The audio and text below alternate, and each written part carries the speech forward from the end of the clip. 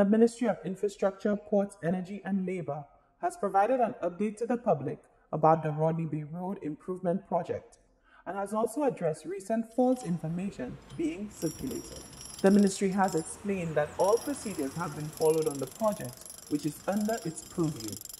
The much anticipated project is meant to alleviate congestion on the roads while also providing safe sidewalks and bus stops for pedestrians and is part of the government's National Road Rehabilitation Project. Project manager at the Ministry of Infrastructure, Mr. Tiberius Roberts, explained the rationale for the Rodney Bay Road redevelopment. The Ministry of Infrastructure realized that we were having quite a bit of congestion on our roads, especially the North Coast roads going into Rosalie. So initially, a four-lane highway began from VG roundabout coming up. As you realize, we've done pieces to try to make it better. We did recently the piece from the Halcyon Club going up to the Shock roundabout. And now we see this area as an area where it has become worse. If one realizes that many motorists would be congested in the area here where vehicles are attempting to go into the shopping mall area, and by virtue of attempting to turn in, it will hold quite a bit of traffic back.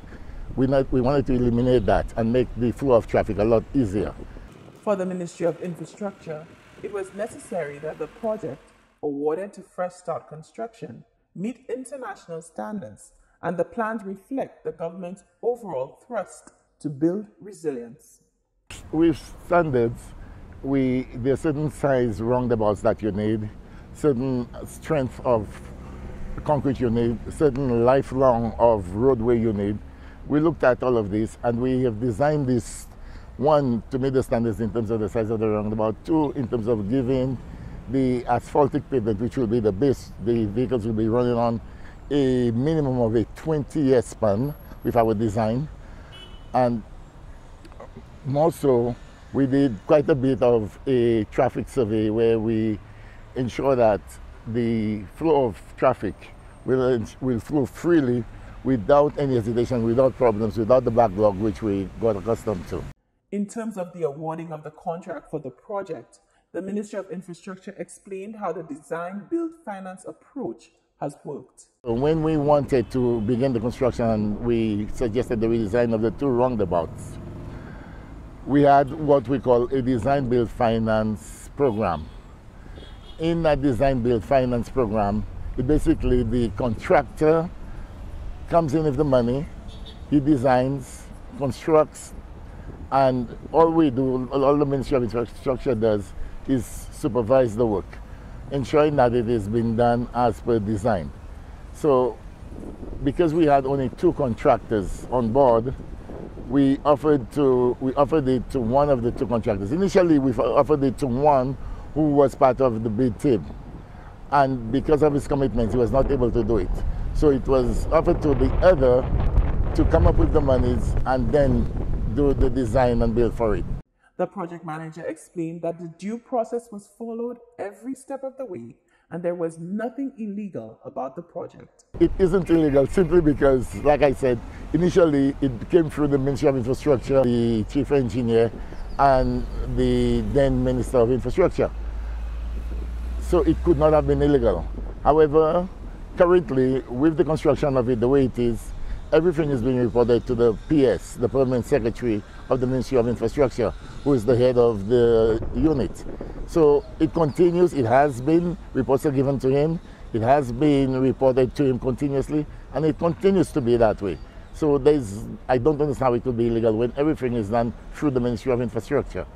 The role of the Ministry of Infrastructure has been supportive in the sense of ensuring that the work is done accordingly. The Permanent Secretary has stayed on top of issues along with me, with concerns of people, whether it be acquisition of land or giving them barriers for their property. Most of the people have been working with us very nicely, but the Ministry of Infrastructure on the whole has been in it. In fact, after a few concept meetings where We provided the drawings for the public at large long before we even did any work. On 2 occasions, I believe, we met with the then Minister of Infrastructure. On one occasion, we had our architect with us who did a pinpoint demonstration. At that meeting, actually the permanent secretary was attending. The then Minister of Infrastructure made a suggestion that we move the roundabout, which was by MJI, to that of the Aquatic Center to ensure with growth because of development which he knew was coming. We concurred, and because of that, that is why the roundabout is now up by the Aquatic Center and not by MJI, which was originally designed. So the then Minister of Infrastructure was involved in it. He saw it, he knew it, he made suggestions, he helped change part of the process. The project manager further explained why 2 roundabouts in the Rodney Bay area would help all motorists. Roundabout is necessary because, one, moving the design from a single to a double roundabout, you'd have to so vehicles can comfortably come around one, enter the shopping area, whilst not impeding the traffic going whether it be north or south. If you've got one that's not at that central location, you've got to have another one where they can turn around. So a second roundabout was necessary, and hence the reason why we're doing a second one near MJI. But of course that got moved based on suggestions by the then Minister of Infrastructure to go higher up. So the second roundabout became necessary for the purpose of the continued flow and ease of traffic in the area. You go around one, you come back, you go to your particular place of business or so, but you need to turn around, you go to the other one, you turn around and you come back. Traffic flows, no congestion. The Ministry of Infrastructure is especially pleased with the amount of work which has been done so far and the economic impact of the project. Actually adhered to ensuring that many solutions get work as much as possible. So what we've done is we seem to have we actually have 12 subcontractors we've hired, and through the subcontractors there's a total of 104 employees they've hired. We attempt to give everybody something. The contractor himself has a total of 57 employees in various fields he's using here. In addition, we have food caterers, which is part of this. We prepare and provide food for the workers, especially when they're working late at nights. We have security. We have people who provide lighting, and all of these are outside people. We do our very best to hire people in every part of the field to ensure that everyone gets a take on it, and it's not just the contractor and his employees. So overall, we have, like I said, 157 employees on this job, with 12 subcontractors and 104 of his employees. Once the project is complete, it will benefit the entire country, as Rodney Bay is among the busiest routes in St. Lucia. Mr. Roberts said that the project is already getting major support. We've been getting praises from people as to what's happening. The benefits we have 4 lanes that's going to be coming there. Soon enough, we're going to have traffic going around the roundabout for us to deal with the roadway.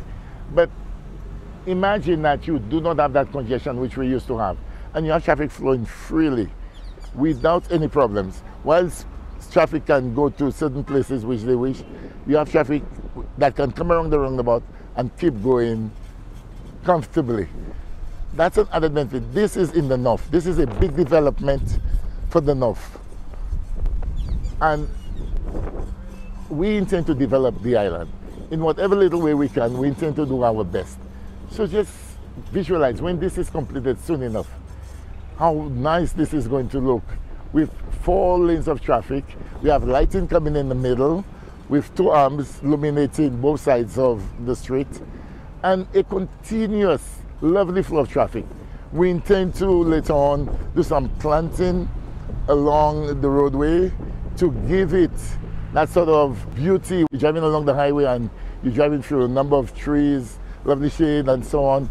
The intent is to make and help develop this place in whatever way we can. That is an added benefit. Studies show that over 24,000 vehicles traverse the Rodney Bay Castries Highway daily. As a result, The project seeks to improve the flow of traffic as the main Rodney Bay junction has been identified as a cause for traffic backup.